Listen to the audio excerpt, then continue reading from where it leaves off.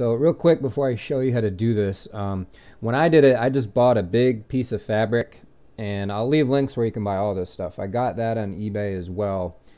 And what you want to do is order little sample squares of like a few different colors first, unless you just have like a black color. But if you have the beige or the gray, you're going to want to order samples of a few different squares. Get them, find the one that actually looks right, and then order that. Or if they don't look right, just order some, you know, like different grays or whatever color it is from a different seller. eBay has a bunch of fabric sellers. But another way you can do it, besides just buying the sheet of fabric, is you can order these pre-made ones that are already stitched, and they have two different things here. Because as you'll see when I do it, the hard part is not getting wrinkles in this part when you're doing it if you just use one piece of fabric.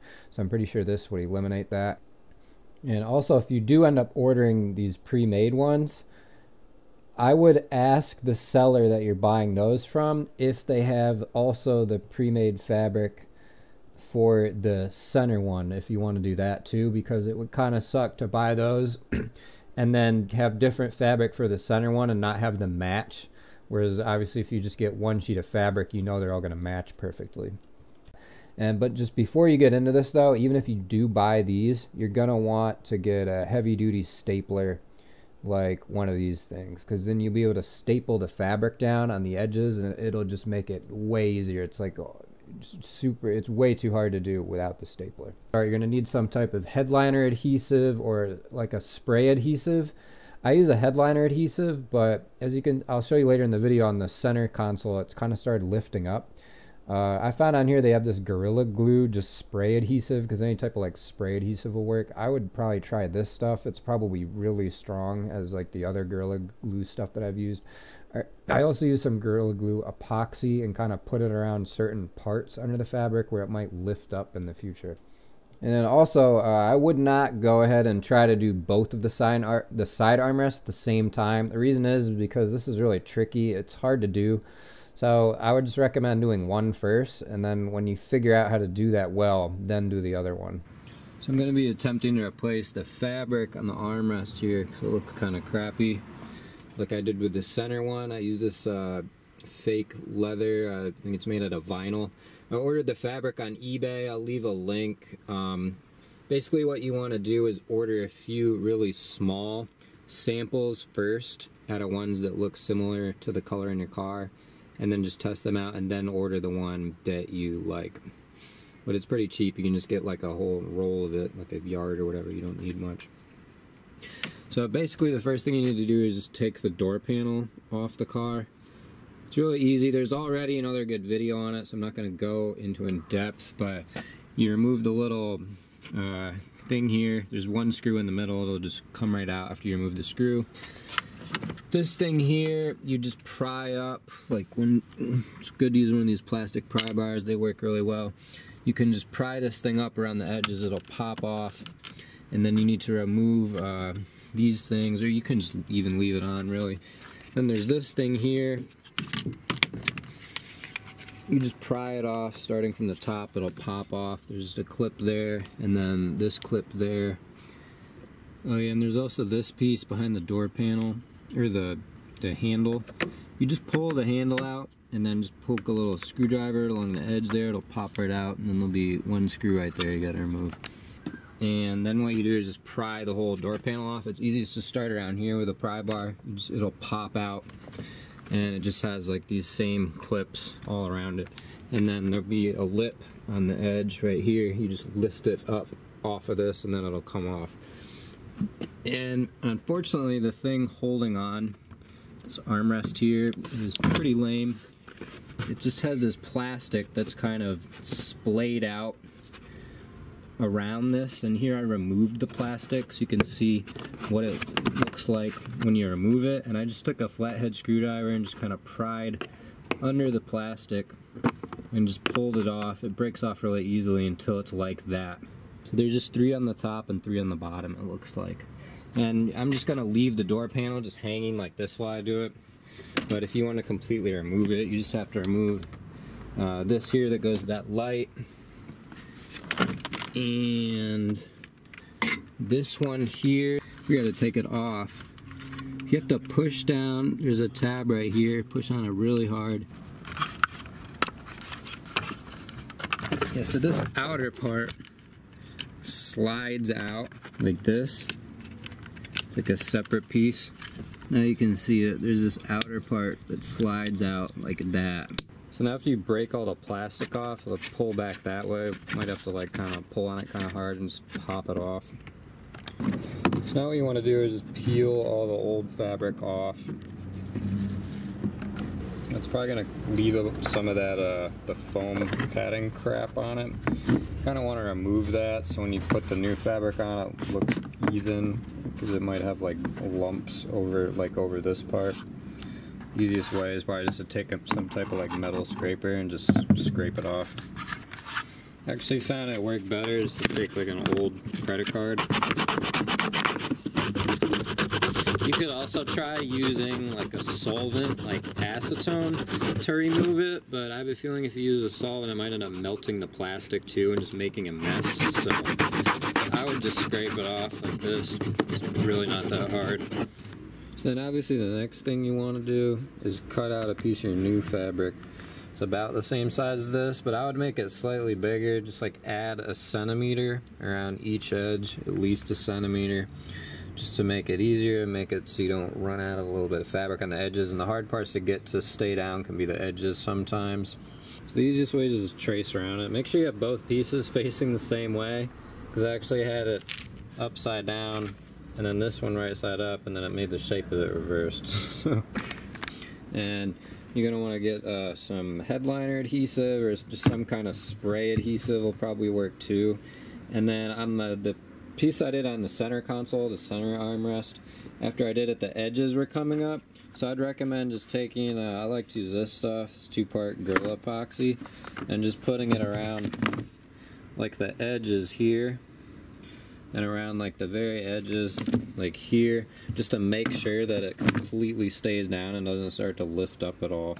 And like even on this piece here, you can see right here it started to lift up, which is really annoying. So even on like weird spots like that, I'd recommend just putting down that epoxy or something stronger than the spray adhesive to make sure it doesn't start popping up. So next you just want to cover it, the whole thing, with the spray adhesive. And you want to let it dry for a little bit until it's like really sticky. Like right now it just feels wet. So it'll say in the directions you want to wait about 5 minutes until it's like feels really sticky. And then you want to put the fabric on. I'd probably recommend spraying. You might even want to let it dry a bit and then do 2 coats, or maybe spraying this and the back of the fabric before you put it on. So this is actually my second attempt, and I actually thought of just using a staple gun around the edge there, because really it's really tricky to get the corner here without like really big wrinkles in it, and you have to pull it like really tight. And like right around here you can see there's a little bit of wrinkles, but I don't think that'll look too bad really. It'll look a lot better than it did before anyway, and it'll match my center rest. I think, so I found on eBay there are like fake leather pieces, or they're probably fake leather, they might have real ones too, I'll leave a link, that you can get that they're like stitched around the corner here. So it's like 2 different pieces, so it's shaped right, so you probably wouldn't have to worry about the wrinkles, it'd be a lot easier. But I don't think you can get them with the center rest fabric, so you know the fabric wouldn't match, so I want to do it like this. Yeah, this part is really tricky, so you just want to spray it down with the headliner adhesive and then really just stretch it over and just put a ton of staples all around it. And I put them all around the back there. Probably the sides that are sticking out here, either like just, you can press them down, or I might just cut them with like a pair of snips. And you're gonna want to use like a type of like heavy duty stapler like this. And I'd say you definitely want to, I would recommend making this part kind of extra, a little bit big, especially that corner here that's right across from this. And then yeah, you might as well, you know, make sure you have at least an extra centimeter length on all this, because you can always just, after you staple it and everything, then it's a lot easier to cut it afterwards. But obviously if you make it too short, you're gonna screw yourself over and you're gonna have to start over again. So I took the panel off the car to get this thing back on properly, And what I think I'm gonna do, is just put some little screws in there. I'll probably have to get some washers to put around first to make sure it holds that down. The main thing though is you want to make sure you get really short little screws, because if you drill if the screw goes too far through this thing, it's gonna pop out the other side and poke holes in the other side of your panel where you don't want them. These screws here are actually really perfect.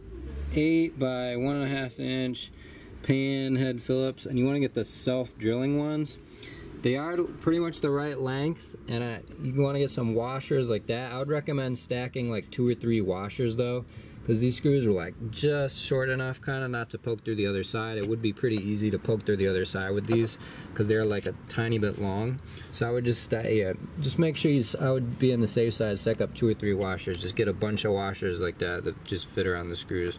And then when you're putting this back in, beware the staples there might get in the way of this thing. So I just took a flathead and just had to flatten down that staple, because you don't want this to sit like too high or too low, because the staple's running into this. And then before you put the panel back in, check to see if any of the clips got stuck in the door. If they're stuck in the door, you got to take them out and then put them back. They just slide into these things like that, so do that before you put the panel on. The easiest way to get them out is just with a trim removal tool like this one. You can get under it like that. And then when you're putting it back on, you just want to hang this over that lip or on the metal part of the door first, and then you can go around and line up all those clips and just smack the door on around the edges. It's really weird. So when you're putting it back in, you have to make sure that this thing is out like that when you're putting it back in also, it won't go in. Another little pro tip, the screw, that rusty, nasty looking one, was in there, and those always bother me. It's the same as the screw that goes back in there. So what I decided to do was just swap the screws and then put the nasty, rusty one back there where it's gonna get covered up and you can't see it. Everything else you just push back into place. This thing, you just tap it down. The speaker came out. It has these little clips here. You just push it down, and then this part faces up towards the top there. And then this part here, I'm pretty sure I could probably get it to just slide it down over this clip without actually taking that out. And yeah, I was able to just slide it down onto the clip, leave it in the door, and then just push that part down. Just make sure that thing that goes in there lines up right. And I think that looks pretty nice. Matches the center console perfectly. I just got to do the other one now. As you can see, it is a little wrinkled there, but I don't think it looks that bad at all. And I don't know, it almost sort of gives it like a leather look even more.